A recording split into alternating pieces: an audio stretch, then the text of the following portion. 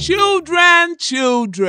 Yes, Auntie! Welcome to another evening of Nilabam. Tales! Our story today is titled The Lion and the Sheep. So, sit back and listen attentively. Long time ago, in the animal kingdom, a sheep was passing and saw a lion crying inside a locked cage.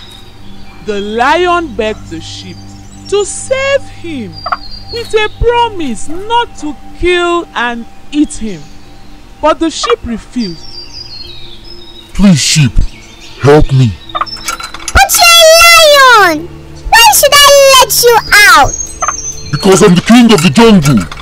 And if you let me out, I promise not to eat you. That's a lie! I give you my word.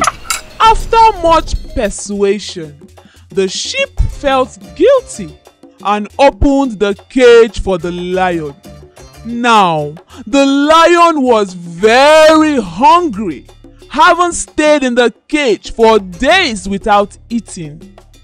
He quickly grabbed the sheep to kill and eat, but the sheep reminded him of his promise. What are you doing? I've been trapped for quite a long time, and I am hungry. But you promised! I lied.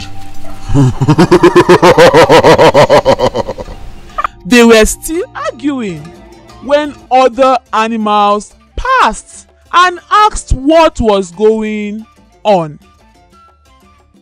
The lion and the sheep narrated their own side of the story, but because of fear, all the animals supported the lion except the tortoise, who claimed not to understand their story. We heard you roar. What's the problem? Please help me! Lion wants to eat me! But he's a lion. That's what he does. He promised not to eat me if I set him free. I never said that. Why would I, the lion, make such a promise to a sheep? Now, the tortoise asked the lion to show them where he was before the sheep rescued him. Then the lion pointed at the cage, and the tortoise said, Did any one of you see what happened?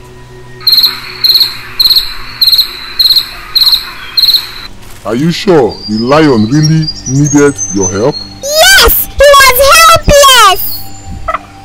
Me? Helpless? How can the king of the jungle be helpless? Poor lion, saved by a sheep. How dare you! I need help from no one. Watch as I set myself free, and don't dare question me ever again. Then the lion entered the cage, and the tortoise locked the cage. The animals were surprised, and the elephant asked, What do you think you are doing? Lion will still be hungry tomorrow, and we don't know who he will eat next. Oh! Children. Yes, Auntie! This is the end of our story. Does anyone have a question? Why did the lion make a promise and refuse to keep his word?